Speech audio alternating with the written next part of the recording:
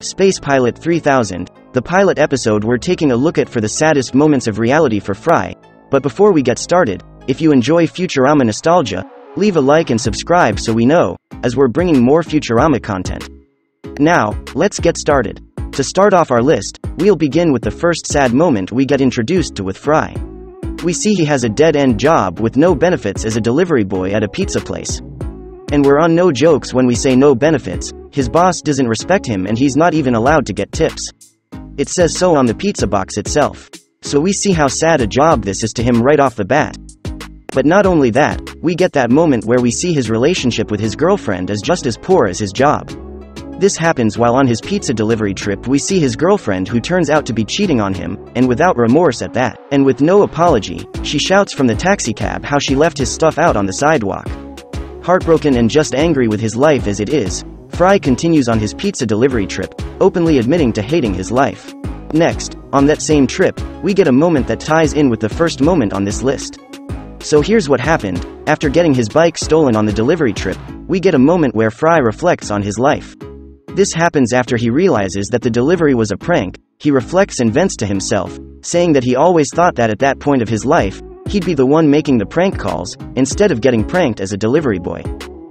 Next we have the moment when he actually wakes up in the future. At first, he's seemingly sad as he comes to the realization that he'll never see his parents, coworkers and girlfriend again. He appears happy after seeing the bright side to this though, having no baggage of those things that long since bothered him, gone now in an instant to him.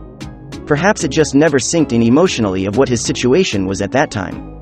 Following right after this, we have the moment Fry learns the year he's now in. After just meeting Leela for the first time, he sees the date and she confirms that it indeed the current year. And his response really said it all, saying, "My God, a million years," from the shock he gets from seeing this, and we start to see the realization of his situation start to sink in with him.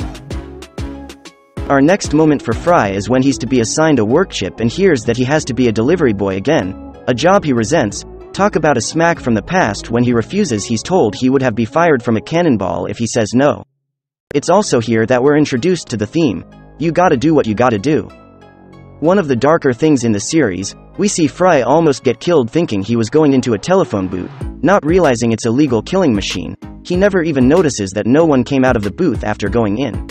What especially makes this dark is the fact that there were so many people going in casually and for so cheap at only 25 cents. And finally, after trying to escape Leela who is assigned to implant his work chip, Fry escapes to a sewer where he sees his old home, now called Old New York.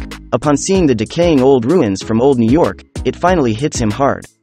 His past life that he knew and everyone he ever loved is now gone. He starts reminiscing, even in his cheating ex, and gets depressed at this point, not even trying to escape Leela anymore, who sympathizes with his loss as she understands it herself. She went further to show him how she can relate, never knowing her true home, or parents, feeling intense loneliness, as he now does, and later even joins him as she detests the theme that says, you gotta do what you gotta do. Revealing Fry made her realize how much she detested her job, and it's here, from this mutual, sad reality, that their friendship was born. Well, that takes care of the saddest moments of reality from the pilot episode. It's really the sad, and happy moments, that come together to make this a great series. So look out for the best moments of the series, from this channel soon. If you enjoyed the content, please remember to like, share and subscribe. Thanks for watching and I'll see you in the next one.